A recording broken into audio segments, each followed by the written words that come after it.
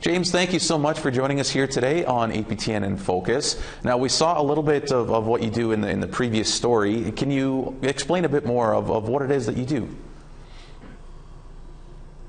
Yeah, thanks for having me. So what I do is I've been hired by my nation, Hives the Nation, to do outreach for our people that are struggling in the downtown east side of Vancouver, Lower Mainland.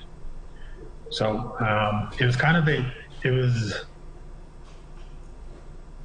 wasn't anything that we had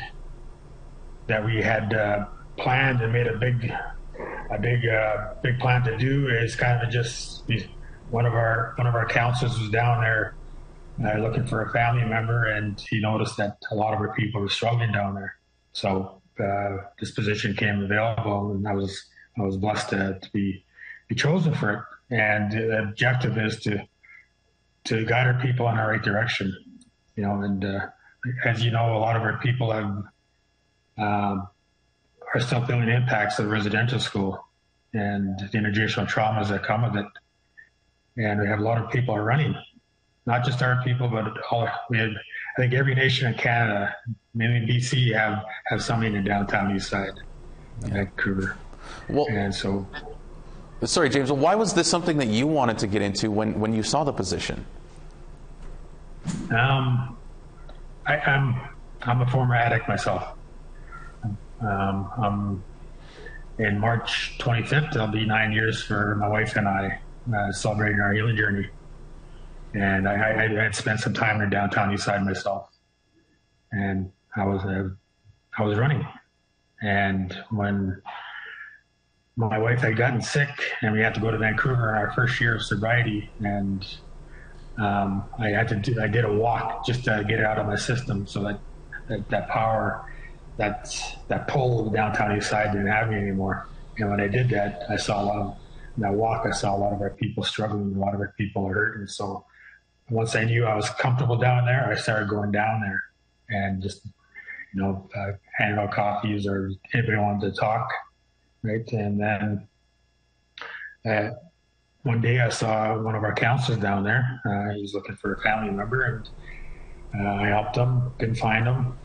And 2 weeks later, I got a call, said, I put it on a table, our council table, what I saw down there, were people hurting and struggling, and we can't let that happen. So I put it up forward that we need, on the table, that we need somebody there, an outreach worker. So I said, I put your name forward. I said, that's fine. That's okay.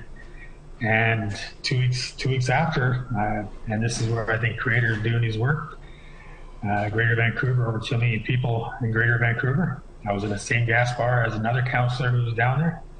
And she comes up to me and puts her hand out, and she goes, just got off the phone.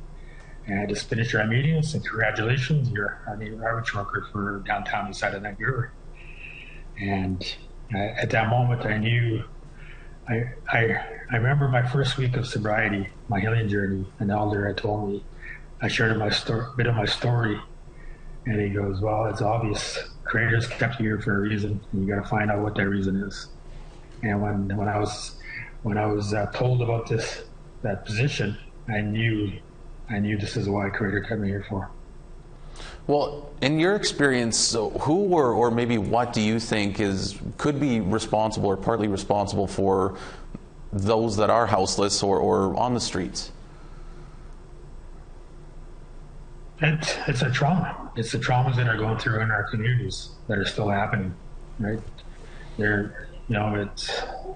traumas haven't stopped, even though there is schools that have far been closed, but they're still happening.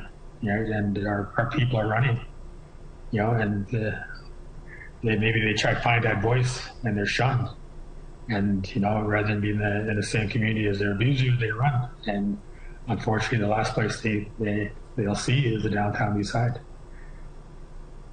So what kinds of supports, James, then, maybe if you could detail maybe a few specific that you think are needed to help change the way things are going currently? I really feel very, very strongly about this outreach program that we have here. I think it's a missing link to a lot of our people's healing. because we go into those comfort zones. It's a back alley, a doorway, or in our villages, communities, we go into their houses, knock on their door, we pick them up out of the alley and say, "Come on, let's go for a coffee." Gain that trust, because that trust is a big issue, and we start from there, and and sometimes we get lucky and maybe that first visit, okay, let's do it, I'm ready. Or in many cases with my clients down there, it's taken 3 years to get to a point where, okay, let's do this. Well, so I feel, having that familiar face from home, that friendly face, it's not just a flash in the pan, but they know it's going to be there, right? And continues to be there day in, day out, and gain that trust that is badly needed, and you start from there. Well, unfortunately, James, there's just so many stories that are similar across the country. And just on that last note that you touched of seeing like sort of a friendly face, I mean, how important is it that, you've sort of also been in their shoes at the same time? How important of a connection is that as well, that, you know firsthand what they're going through? I think it's a big part of the job. When we created a society, and it's called All Nations Irish Society. I'm the founder of it. And it started from the vision from the first year of my position, 2017. And when I get invited to communities to do a talk or to share my story, and I was encouraged, I could speak to the leadership about the importance of this. And when they asked, "Who do you think would be a good fit?" and I said, "Somebody who had lived experience," because I link it to something like a child. A child feels that bad energy from somebody, and they go hide behind mom's leg or dad's leg. Right. It's kind of the same thing with our people that are going through this trauma. They know when somebody's genuine, and they know when somebody's reading from the book, right? And I feel the success that we're having with this program, and we are having good success getting our people the healing journey, is that because that we have that lived experience. Now, James, I don't want to get too political, but I did want to ask, how much responsibility do you think the government should have in bringing people out of poverty, and whether that be in terms of funding or different programs? I mean, where does the government align along with what you are doing? I think they have a big responsibility to fund programs like the outreach program, and to find the importance of what we're doing and the success we're having.